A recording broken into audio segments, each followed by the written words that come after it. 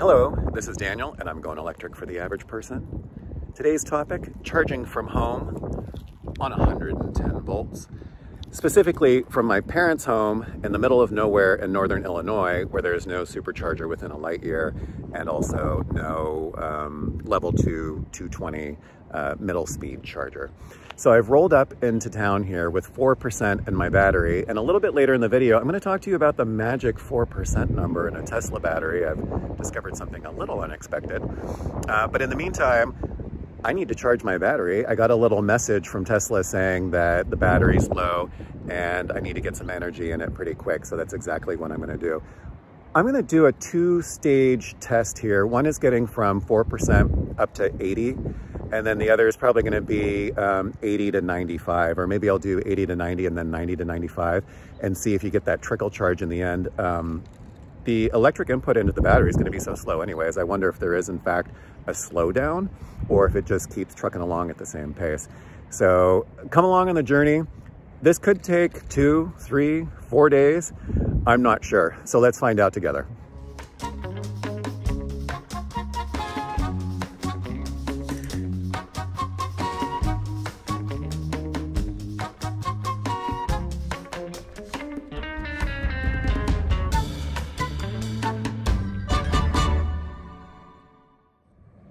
Welcome back. The process for charging from home is pretty easy. All you do is you take this little adapter piece right there and then you plug into the extension cord or directly into the wall, and this one goes directly into the wall.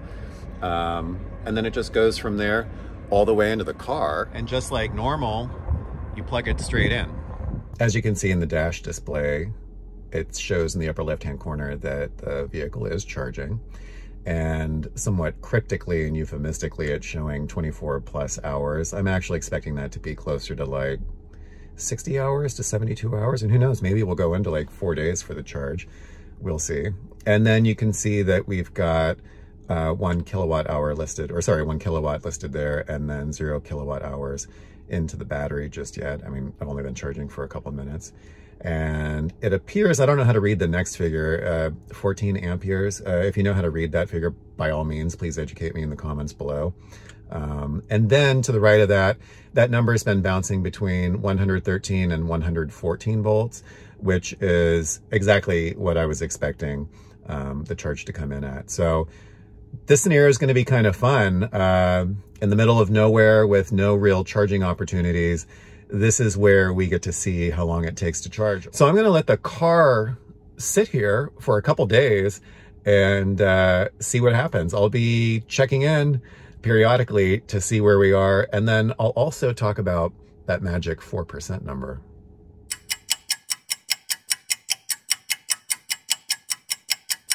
Day 2 of charging my car on 110 at my parents' house.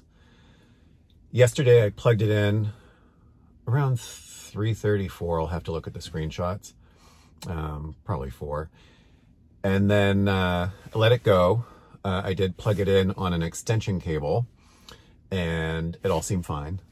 And then I came out a little bit later in the evening, took a picture of the dashboard and just to see what the percentage was. Although I didn't really look at the whole dashboard, I have to say, or the display. Then I was doing some reading last night in bed around 1 a.m. and came across a couple of websites. I think it's Tesla Motors Club. I'll put the link down below.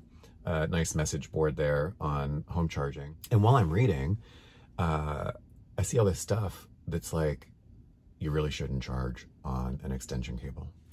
Or if you charge on an extension cable, it needs to be this type of cable that comes from this type of company with this kind of capacity and this width and this load and all this other stuff. And if you don't, then your cable could melt and catch on fire and you could overload the electric system in your house and burn it all down. So I got dressed, got out of bed, and went upstairs and disconnected. And interestingly enough, when I looked at the dashboard and was actually paying attention this time, there is a little message that comes up, and I'll show the screenshot here. And I'm not reading it right now. I'm trying to remember what it said. Something to the effect of, we know that you're charging on an extension cable, or there's bad wiring from wherever you're connected to. I unplugged the car and let it sit last night. So then I worked all day today from the basement. I am working remotely this whole time while I'm traveling around America. And then I got in the car this afternoon and got it as close to the garage as possible. And the Tesla extension cable, in fact, was just long enough to plug into one of the 3 outlets only that my dad has in his new garage, which he's not happy about. Like, his old garage had like 1,000 and now he's got one with only 3. So we were able to reconfigure his workbench, move some things around and do whatever to plug in my car.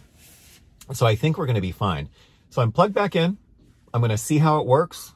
Was looking at my parents' electric bill last night to see what they get charged per kilowatt hour of electricity. And it looks like tax fees and delivery and all this other crazy stuff that apparently these electric bills are broken out into. All tallied, it looks like 11 cents per kilowatt hour. Great. So that's where we are right now. And I still have to tell you guys about the magic 4%.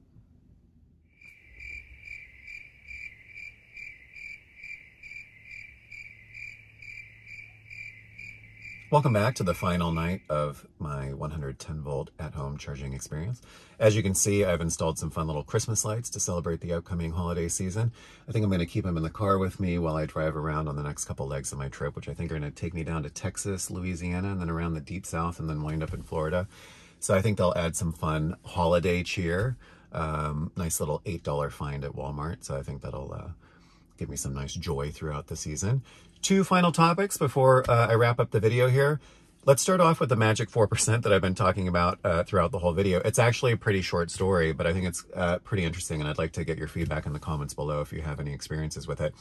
I noticed when I was trying to deplete the battery from like 90% all the way down as close to 0 as I could get the battery, because I wanted to be down at that 0 rate as I plugged it in to see really how long it would take to charge up the battery. I noticed that as I was getting, you know, as you drive the car, just like as you use a cell phone or whatever, the decreasing of the percentage number on that battery seems to like go somewhat quickly, I would say. But then when I got down at 5% and it clicked over to 4, I was like driving, and driving. And the battery would not go below 4%. I must have driven at least twice as far as what I would have expected it to take for a percentage to go down. And it would not go down. I was driving at like 65 miles an hour and then going slow and then taking the corners pretty quick. I was gunning it, although I'll tell you, under 10%, it seems like the car regulates your ability to like punch the accelerator. So I was doing some good acceleration, but it just was not going below 4%. So I'd be interested to know if any of you have had that experience too. It almost appears as if Tesla is giving you a couple extra miles in the battery so that you don't just have this like linear decline in your range or the battery percentage, so that you can actually go a little bit farther, especially if you're that close to 0. But I noticed that. I went down one hill when I was at 4% and it regen back up to 5, and it was like, I'm never gonna get down below 4%. So let me know if you've had that experience. I think it's pretty interesting. So you might have a couple extra miles in the battery when you need them most. Now, let's get to the numbers. As you can see here, I made a table and I have a couple slides to talk about a couple scenarios. You can press pause if you actually want to read all the details of the table. I will warn you, these are not scientific numbers here. This is not data coming from the car itself. This is just me plugging in the car, taking a picture of the dashboard, unplugging, taking a picture, and then running a couple calculations. They're not scientific. I think they're pretty good, but feel free to debate them in the comments below. What you're going to see here, though, is I took 4 main sets of data points that deal with the percentage when I started, percentage when I stopped, and then what the kilowatt rate was, the kilowatt hours that I put into the battery, amps, which I'm still not that strong on, volts, and then the time it took to get that charge. You're also going to see from the first row to the second row, there was this interesting gap from 15% to 17%. I disconnected the car when I thought I might burn down the house on that extension cord. And then when I plugged in again the next morning, it was at 17%. So either Tesla has this amazing ability to harness energy from the ether, or when the batteries had a little bit of time to sit and think about what the real charge is, it will adjust accordingly. And so that gave me 2 bonus percentage points. And then on the next row, I go from 46 down to 43. I had to take my mom shopping. And then I did a final test from 81% to 89% to see if there would be some sort of trickle experience. That was basically the same rate as I got on all the other experiences. So I think that term trickle charge is more if you're supercharging and getting those rates, and then you kind of come down as the battery's reaching 90, 95%, and you get down towards like, I don't know, what have I seen? 7, 6, 5, maybe as low as 3 as it's topping it off. If you're clocking in at 1 kilowatt, you're already at a super trickle. So it appears the concept of trickle charging does not really apply at home charging because the whole thing is a trickle. But those are the numbers you can see there. I put a total of 68 kilowatt hours into the battery, and that took me 63 hours, 2 minutes. 2 quick scenarios. If you want a 50% charge on 110, that means you're going to have to put 36 kilowatt hours into the battery. That's half of the 72 kilowatt hour capacity of the battery, as far as I've read online. That's what the Model Y has. Could be a little higher, but 72 I think is a fair conservative number to work with. And therefore, 1 hour at 1 kilowatt gets you 1 kilowatt hour of energy. I'm not sure if I'm stating that totally scientifically correctly, but I think that's more or less accurate. Therefore, getting 36 kilowatt hours of juice into the battery is going to take you roughly 36 hours, or 1 day, 12 hours, or 1.5 days. And then the next scenario, if you want to go from near zero up to 80%, that charge is going to put 57.6 kilowatt hours of energy into the vehicle. Therefore, to get 57.6 kilowatt hours of energy into the vehicle, that's going to take you 57 hours, 36 minutes. 2 days, 9 hours, 36 minutes. So that's how long it's going to take for you to charge your car on 110. So good luck. That's how long it took me. And it's good to know that I can charge from my parents' house now, and I can basically drive anywhere in America.